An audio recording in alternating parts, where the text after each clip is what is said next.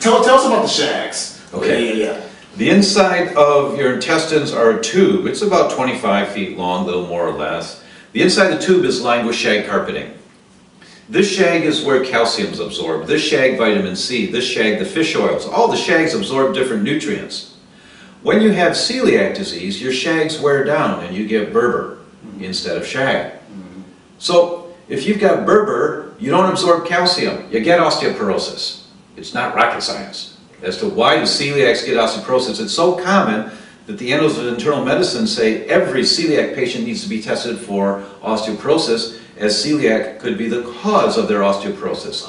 So I present that study in my seminars to doctors. I say, docs, if the Annals of Internal Medicine say everyone needs to be tested, which one are you not going to test? Right? So that kind of gets them thinking about it. So the shags wear down. If you have the shags worn down, the blood test called transglutaminase is close to 100% accurate and sensitive, right on the money.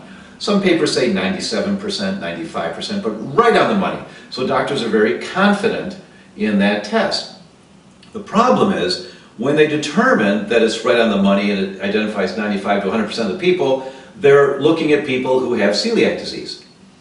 The definition of celiac disease requires that you have Berber, that you have total, it's called total villus atrophy. Your shags are worn down, your villi are atrophied completely.